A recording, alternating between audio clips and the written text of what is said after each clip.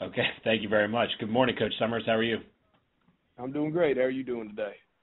Doing well. Thank you for asking. Coach, before we get to questions, can you just give us your thoughts on last week's game against New Mexico State?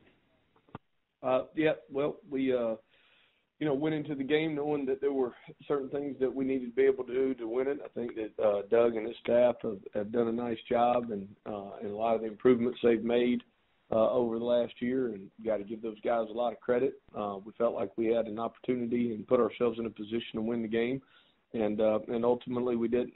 And some of those things are discipline things, and that we've got to get cleaned up, and I've got to get cleaned up. But again, got to give them a lot of credit for winning the game in the fourth quarter. And Coach, your next game is against UMass. What have you seen from them so far this year as you prepare for this game? Well, they're a team that's a lot better than what their record indicates. A team that played really well a couple weeks ago versus the University of Tennessee, and a team that continues to get better.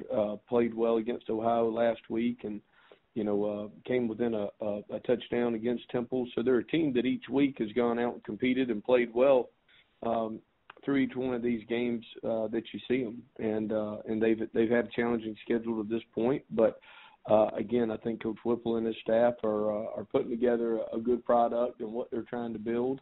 And I think, obviously the defensive coordinator is a guy that's played against us for the last 2 years, coming over from Western Michigan on Coach Fleck's staff, so it won't be his first go-around with some of what we do with the option. And they're very multiple in what they do, particularly on offense. Quarterback's a good player, got a number of good receivers, and so anyway, they're an impressive group. Coach, last week with a number of changes on the offensive line, you were still able to run for 192 yards. What's really the outlook going into this week for that group? Well, we're trying to get some of those guys back healthy. We've had a group kind of in place that has been playing for us this year, and some of those guys were returning guys from last year, but with some of the changes on the offense, some of them have changed and moved in different positions.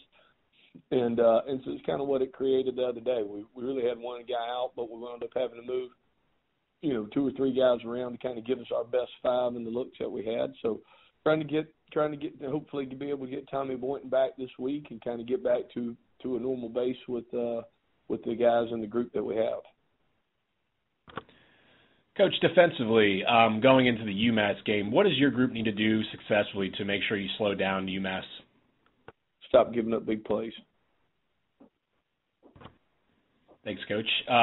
Coming into this next game, too, you have a two-headed attack of Wesley Fields and L.A. Ramsby. How do you look to establish them against UMass coming up? Well, I think in every game, running the ball is certainly what we do. We don't make any bones about that. We feel really good about the runners that we've got, and obviously the quarterback's ability to run the ball as well, and what we're doing out of the gun option. But we've got to be able to establish those guys early. I thought the offense did a nice job of coming out and really the first, couple of series of the game really playing well and being in sync. And I thought that both backs were able to do some nice things with us. I mean, particularly L.A., between the tackles and also Wesley, with some of the things they were able to do on the perimeter. And I thought, that Shai was able to do a nice job the first couple of drives of sustaining momentum, and that's what we've got to be able to do. And we've got to be able to continue to do that, and be able to make adjustments as the defense adjusts us. We've got to be able to make sure that we're able to execute with the adjustments that we're making as well.